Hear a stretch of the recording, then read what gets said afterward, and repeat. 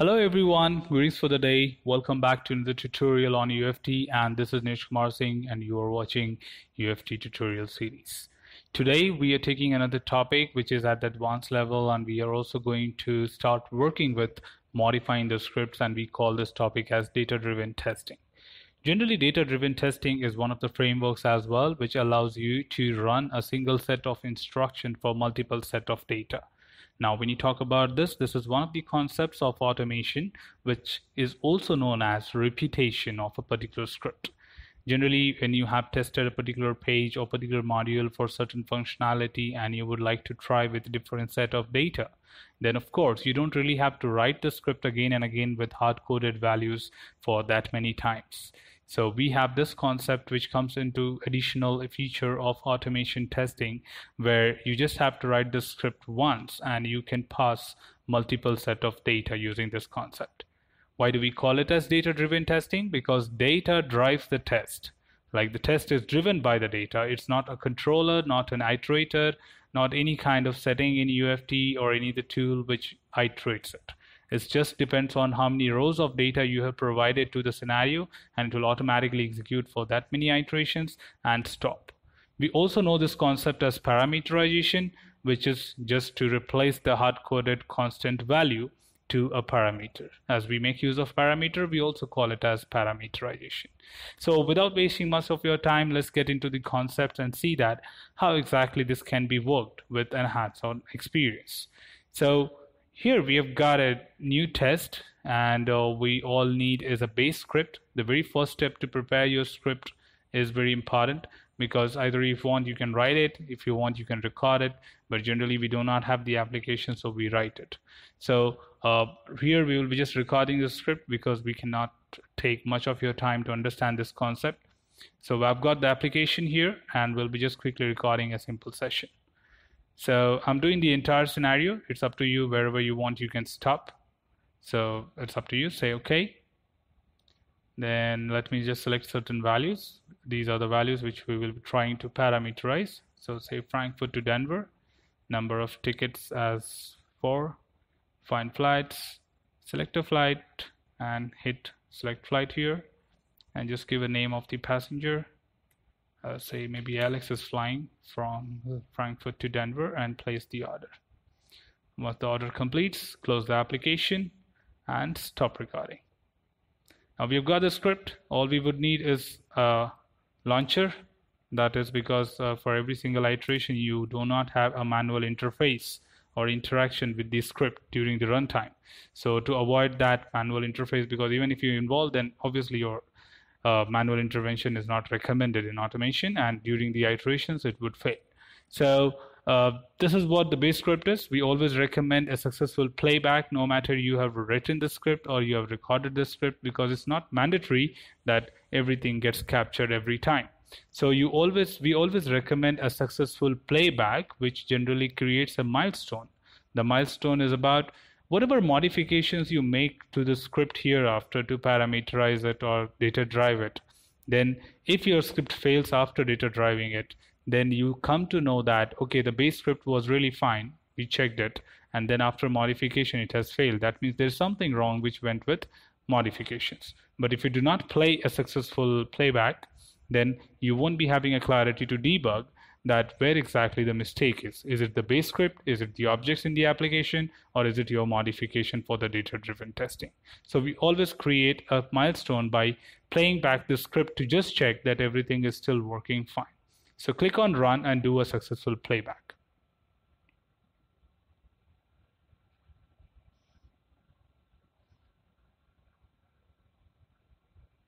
That's good. So I think our script is working fine. So we have created a milestone now. So whatever changes we make now, we will be only limited to that in case our script fails. So here we know that the base script is working fine. So now the steps required to parameterize it or data drive it. So the very first thing is to understand that you can only parameterize those steps which has user-defined values. For example, these are the few things which I have just highlighted quickly to show you that what exactly it is. So wherever you see a double quotes and a value like this, Alex, name, the fly from city, the username, the password, number of tickets, these are the only steps which you can parameterized, because a user defined value can only be fetched by the user. If it is application.click, you cannot parameterize that. So let's go ahead. So all you have to do is switch to the keyword view, which is an easier way to understand. We can also work on the editor view. So to switch that, you can click here, and now here are the list of all the values which can be parameterized. So let's parameterize some limited options. We are going with the from city now. So all you have to do is select the value, click on this button, which is to parameterize, and then define the data table. Select the data table because we'll be using the source to fetch the data using data table. Click add new parameter, and instead of constant, you are here in parameter. There are different sources to fetch the data from, either data table, environment, random number. If in case you are not aware of data table, you can visit the previous tutorial. The link is in description to help you with data table. Environment will be upcoming with the tutorial in a few days about environment, but how to pass the data from there. Random number I'll be showing you in the same tutorial. So here, if you want, you can rename the parameter just to create a user friendliness, fly_from, and use the global sheet as of now. Okay. To know more about data table, you can always feel free to go to the previous tutorial. So to city, I'm just repeating the steps. Select, click on the parameterization button, come to the data table, you create a new parameter, select the source as data table. The parameter name can be fine, it's up to you. If you want, you can rename it, but make sure that it is a parameter, it's a variable, so it has to be a string. The space are not allowed. Global sheet, okay. Now let me show you what is a random number. So for number of tickets, we can use it because here the system generated values can be used. So click on parameter button, go for last option here, random number, add a parameter if you want, and then just define this, the range. So now this application, I would like to limit it to 1 to 10 only.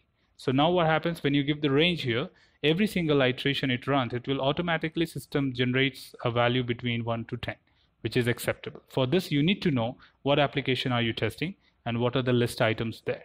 For this, we do not need a parameter to be created.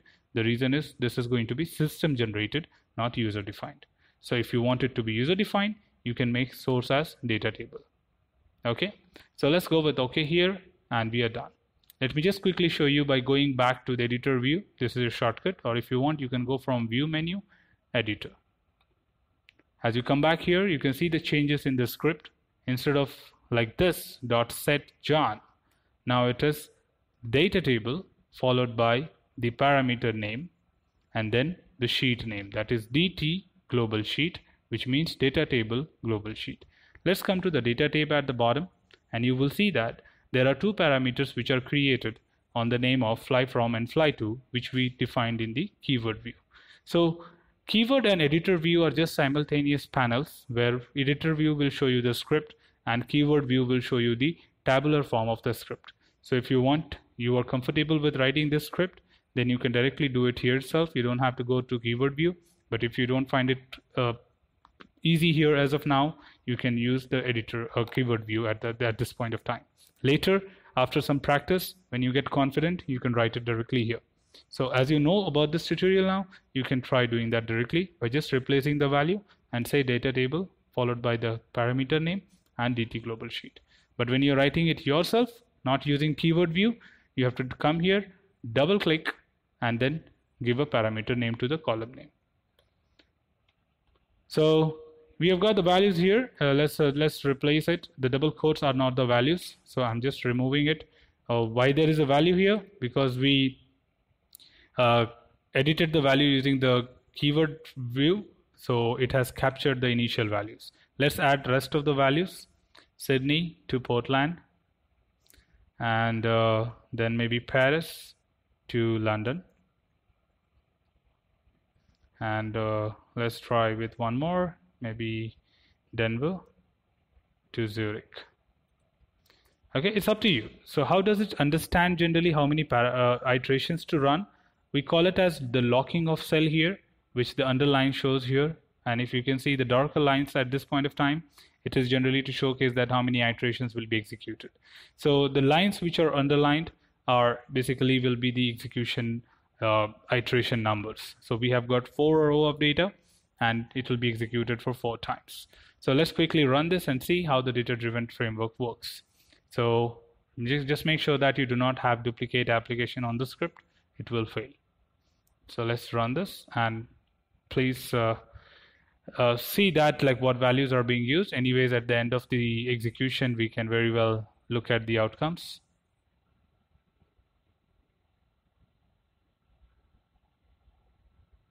We have a problem here.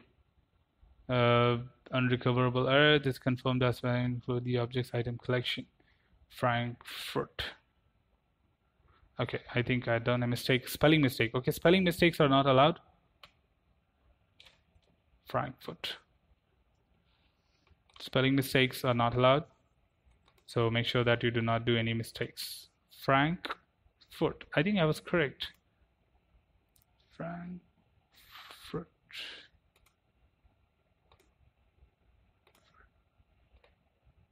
Okay, now I'm correct. Okay, let's try this one more time.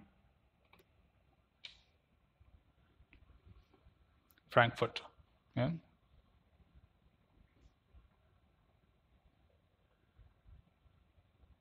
All right, so that's my first iteration. The second one, you can see the highlights here at the bottom, data table.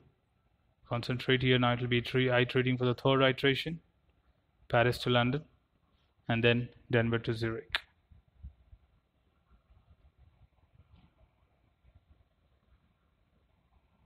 Nice. So I think we have got all the 4 iterations executed. Let's move to the result, and you can see the result will be for 4 different rows, and you can find them all here. So each iteration will give you the outputs for every single step. And to do that validation, you can just go to the respective steps which you have tried.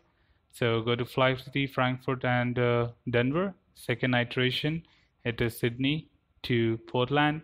The number of tickets in first iteration was 4. Second iteration was 1. Third iteration is 7, and the fourth iteration is 5. So this is what is data-driven testing. And generally, if you want, you can add more values to it, and you can control it using the file settings, and you come to the run tab, and here you can see the data table iterations.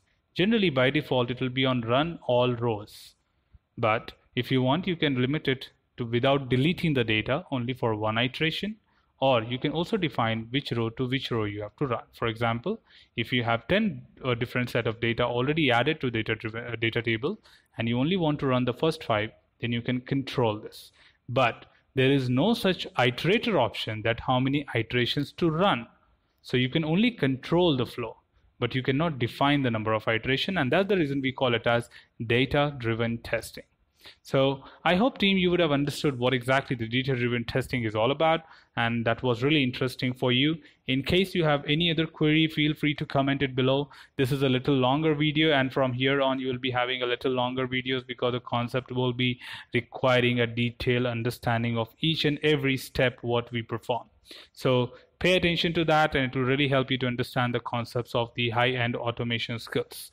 So anyways, I'm there to assist you at any point of time. Feel free to reach me by commenting below or putting your query there. Till then, keep learning, keep exploring, keep practicing. In case you have not subscribed to the channel, please do subscribe. That will just help me to know how many people are really interested with my work. So thank you so much, team. Take care. Happy learning.